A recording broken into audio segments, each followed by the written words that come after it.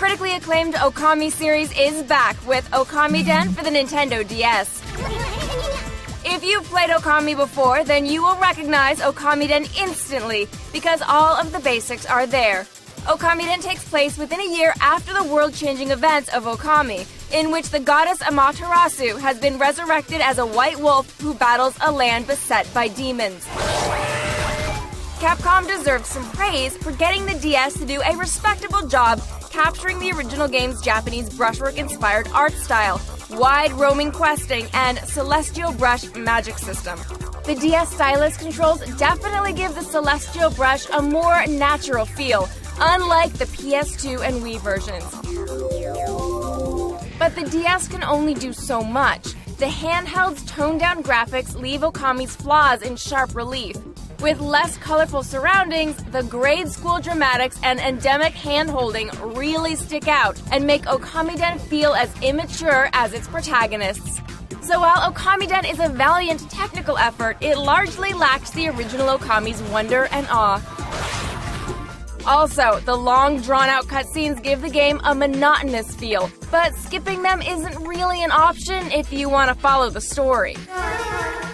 Okamiden is a well-meant but compromised version of a gorgeous, captivating world. Okamiden gets 3 brushstrokes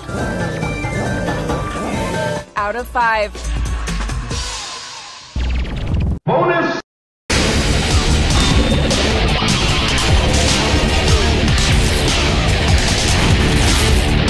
Right now, it's a game that wowed us at E3 2005, and it's finally in our sweaty little hands. My hands aren't sweaty. Here's our preview of Okami.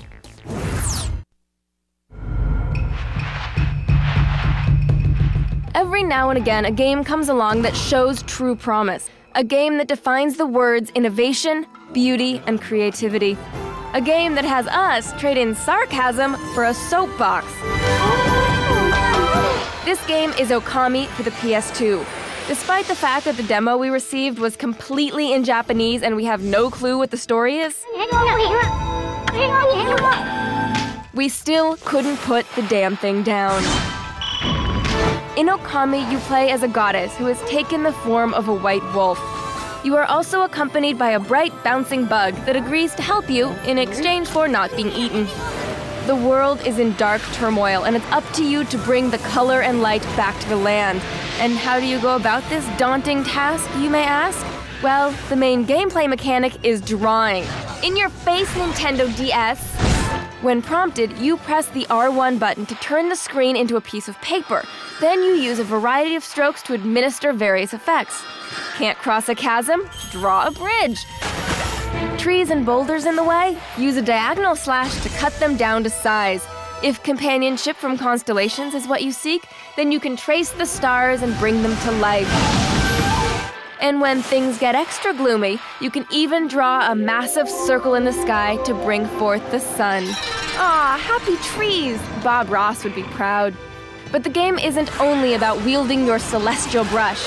You can beat up enemies the old-fashioned way by means of nose-first charges and a furious drop step. But the brush does come in handy to initiate a final razor-sharp blow during battle. As you travel through the beautiful landscape, you come across many different people. These folks have different chores that they can't get done for one reason or another. As a goddess, you are the superintendent to this apartment Earth, so you help your tenants through such dreadful tasks like laundry, turning the water back on, and giving people a lift. But just make sure people want to be helped first. Hey, that's no way to treat a goddess. The graphics can be described in 3 words: gorgeous, gorgeous, and gorgeous. The developers have taken the art of cell shading to the next level, giving the title a very soothing, organic appearance, like a Japanese watercolor painting. Just watching the wolf run through the grass is enough to put anyone in a state of tranquil bliss. When we first saw this game at E3, our jaws made themselves comfortable on the floor. Now, after playing the demo, they've taken up permanent residence. Okami gives you layer upon layer of beauty, while keeping the gameplay equally captivating. We can't wait to get our hands on the full version of this game, but since it isn't even released in Japan yet, it looks like we're gonna have to. Damn it. We'll give you a full review when the game is released in the spring of 2006.